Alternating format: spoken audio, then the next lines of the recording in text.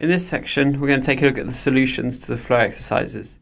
So if you haven't had a chance to do these yet, just go back to the previous video and have a go at implementing the token issue flow.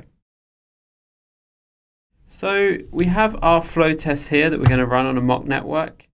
And so if you remember from the last video, the first test is this transaction constructed by flow uses the correct notary test. And the way we're going to test this is just by running the token issue flow, getting back the signed transaction, and then checking that the notary of the output state was indeed the notary of the mock network. So you can take a look at that here. So here we basically just need to make a transaction builder and pass it the notary. It's constructor. So here we'd say new transaction builder notary.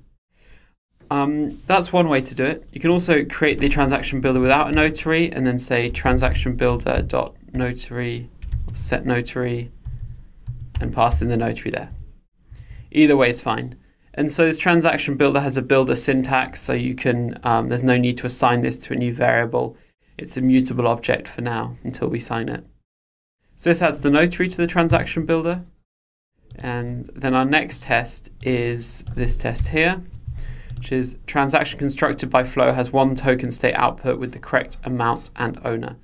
So what we need to do here is create our output state and then add it to the transaction builder.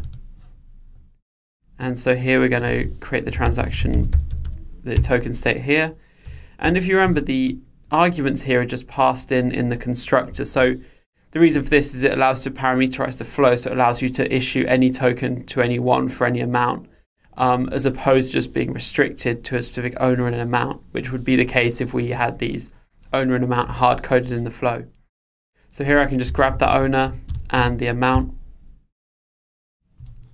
and I also need to pass in the issuer. So in this case, the issuer is myself. So we've got a reference to the issuer up here. We've got this helper function in flows called getIdentity. And so here we've created a token state where we're the issuer, the owner is passed in as an argument and the amount is as well, and we create a token state based on that.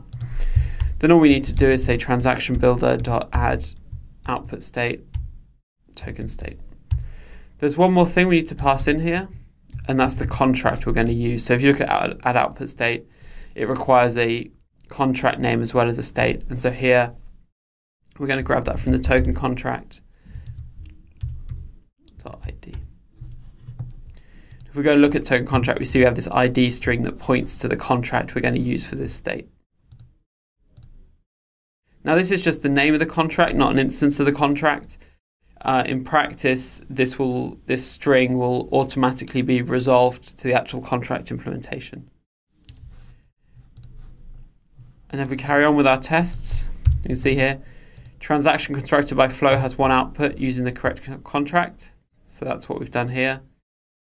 We've already added the correct contract, and this next test is transaction constructed by flow has one issue command. And we also, if we look here, we can see the following tests are transaction constructed by flow has one command with the issuer as signer, and transaction constructed by flow has no inputs, attachments, or time windows. So you can do all of those at once. And so here I'm just going to go and create this issue command. Sorry, in the issue flow, create the token issue command. So I can do that up here. So if I say issue new, there we go. So here I have my command object, and so I'm going to add that to the transaction builder. And so here we pass in the command. We also need to pass in a list of public keys who will be the signers. In this case, it's just the issuer key, so our key.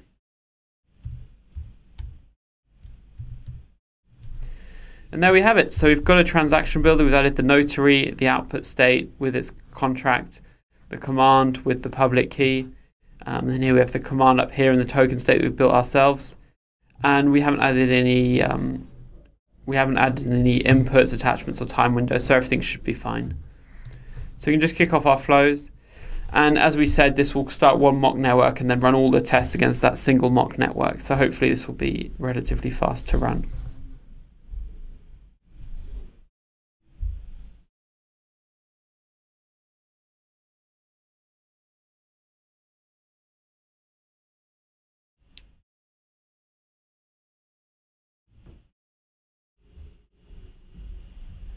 So there we go, all the tests have passed.